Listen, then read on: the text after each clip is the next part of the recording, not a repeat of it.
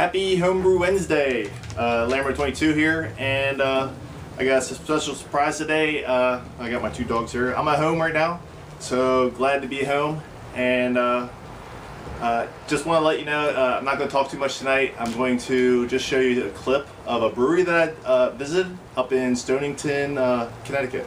So the owner of the place, his name is Aaren Simoncini. I hope that's what it is. I don't want to butcher it, but it's a Beer'd Brewing Company, and I have his beer right here. I brought it down. I got it bottled. Well, put it in the growler on Friday, and I've kept it since then. So let's see how it looked. Still had some carbonation, so I'm hoping that this thing is good. Oh yeah, look at that.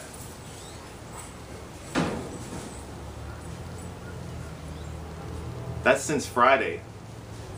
It says on the bottle, on the growler, it actually says to drink it within 24 hours, but it kept the head pretty good, and looks like I'm gonna have to be drinking it tonight. So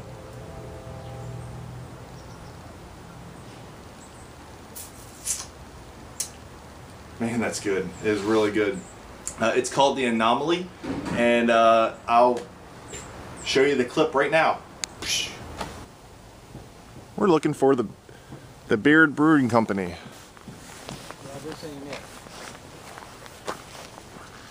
Oh, it's this way.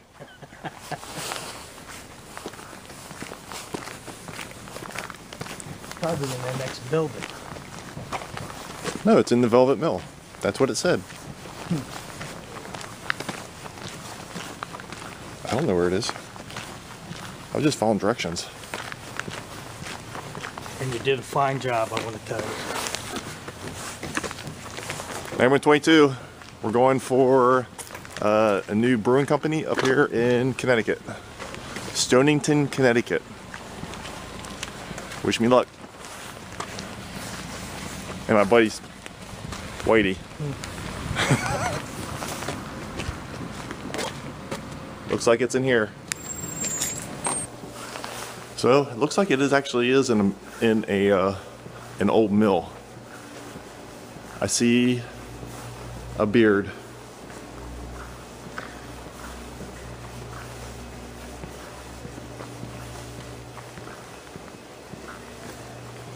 Look at that.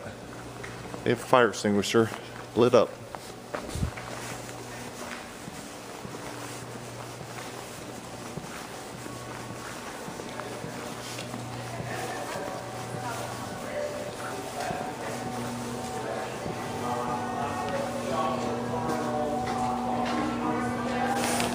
We're here, and now we're going to go in. So this is the brewery. The brewery is right down there, and then here is here's the growlers. It's just a growler fill. We get tasters, and we've already set up the beers that they have right now. Is the Whisker Wit, a robust porter, and Anomaly. It's a black IPA. So they're pretty good. We went down to the old city and went around, walked up and down St. George's Street. I know. Well, the paper helps. Yeah.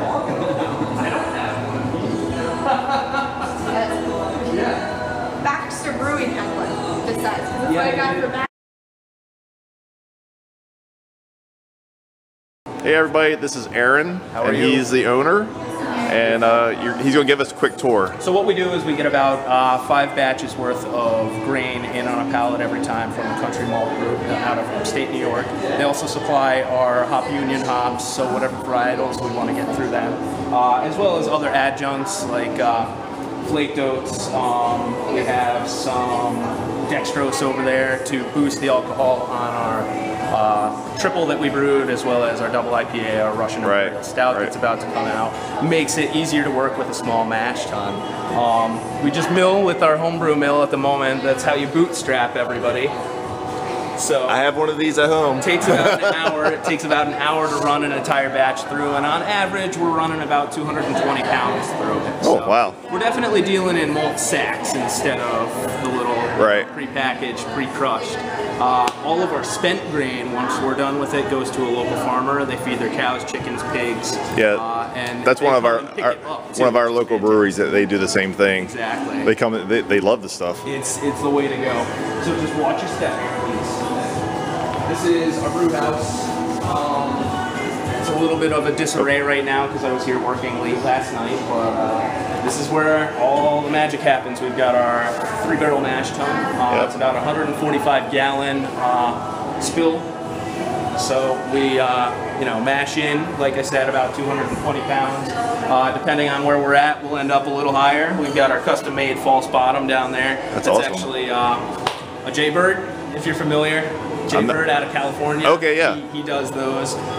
We're using the March AC 5B 130 pump, which is the March Nano pump. It's a step up from the homebrewing 808s or 809s. So it seems to do the trick. Pushes faster than our plate chillers actually run. And then we've got the rims. Yep, we run the rims tube, and that is a brumation panel. That's my pride and joy because everything here is electrically fired. All our strike water, sparge water comes from a commercial tankless water heater upstairs. I can spray 185 degree water. Right. And I have the dial right here, so I can dial it in right where I need it for what I'm doing. Works very well instead of heating water. You want to do it? Go for it. We've got our oil kettle here. This is Scout Tanks and Kettles out of Portland, Oregon, 3-barrel. Again, we've got our sight glass. It's all electrically fired. We've got our tangential inlet.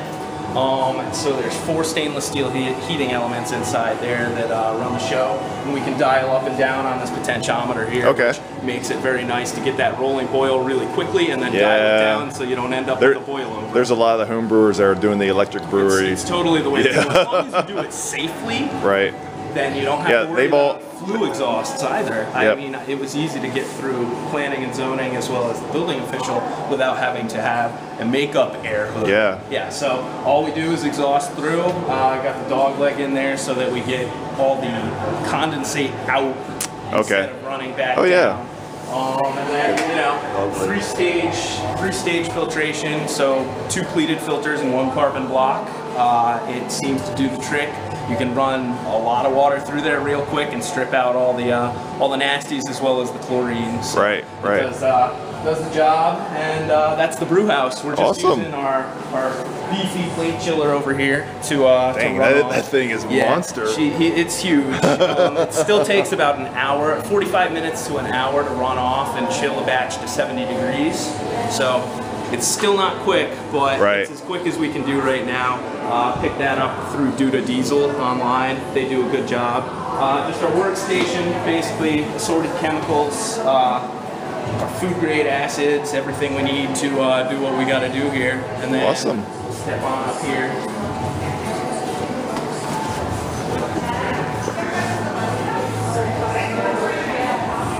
We've got top storage in the form of a freezer. So 11-pound boxes, again, coming through Hop Union. Fermentation is here we go. Controlled room. We've got our food-grade polyethylene conicals.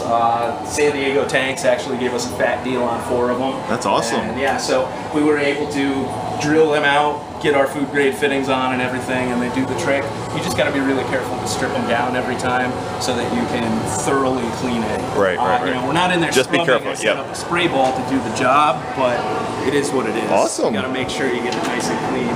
And then last but not least is our cold storage. Got our nice bright tank in there.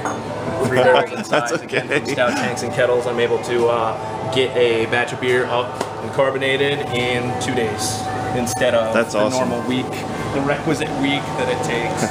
So that's where we're filling all our growlers under counter pressure, and that's basically it. And like you said, this is a part-time. This is your second full-time job. Exactly. That's awesome. Lots of nights and weekends. Yeah.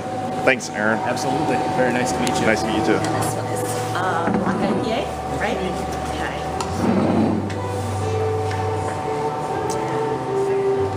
Are we good? Opening it up? Sure. which one are you pouring now? I'm pouring the Robusta Porter. Okay. And that one is a new growler, right? Yes, ma'am. Now, one more and I'll display all of them to you. Okay, good. So Whitey, which one did you get? I got the anomaly. The Anomaly? That's the black IPA? IPA. Oh shit. Tastes a lot like Arrogant Bastard. My favorite flavor.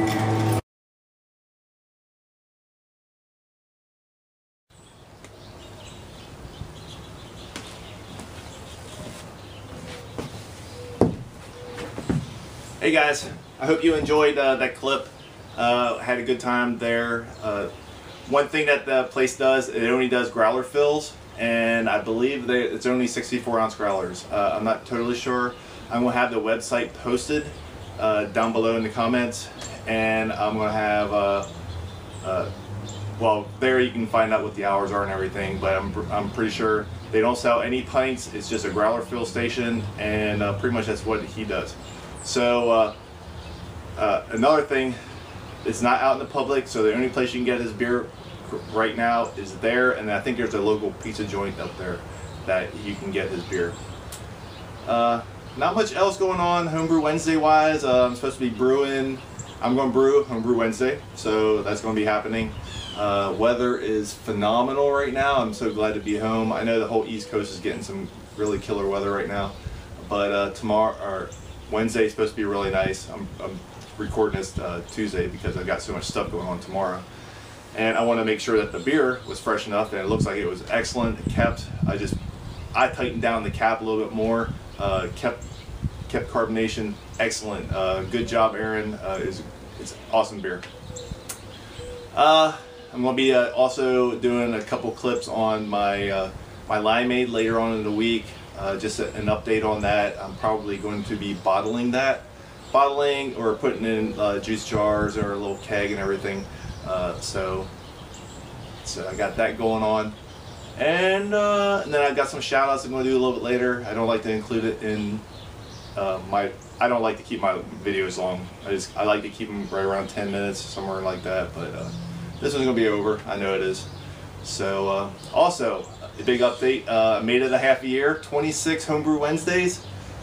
I tell you what, when SJ Poor got me into this, I thought I'd be doing like 2, 3, and I give up. I like talking. I'm not really comfortable in front of the camera, but I like giving updates on what I'm doing, what I think, what I see, or what everyone else is doing. It's awesome. Got a great group of guys that follow me. I follow them. It's awesome. So that's about it for Homebrew Wednesday this week. So we'll see what's going to go on next week. I'm going to be posting my my brew day, which I got a double stout that I'm doing tomorrow. I think I'm going to be splitting the batch. I'm probably going to do a chocolate and a coffee. So I got that for my St. Patty's Day. So I got stuff to keep me busy. So happy Homebrew Wednesday, number 26 for me. And I will see you guys next week, and I will see you guys in your videos this week. See you guys. Peace.